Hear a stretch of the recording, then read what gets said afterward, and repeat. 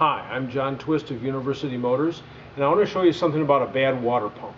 And we've done a water pump video already and showed you a bunch of stuff about water pumps, but I just checked the compression on this car in front of me, 76 MGB, 10 minutes ago.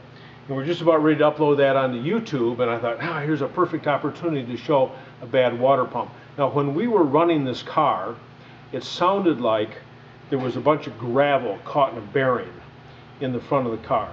And that could only be the engine, the water pump, or the alternator. It's never the engine, it's never the alternator, it's always the water pump. It sounds real gravelly. Here's what happens.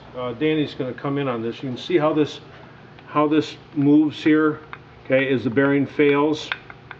And that means that you can wobble the fan in the front. So I'm going to climb up here, and Danny's going to take a look down on here. So maybe you can see this, but can you hear that? Can you see that shake? Anyway, it's not leaking. It's going to leak sometime, but it isn't leaking now. But it wobbles back and forth. And when we start it, it sounds like there's gravel.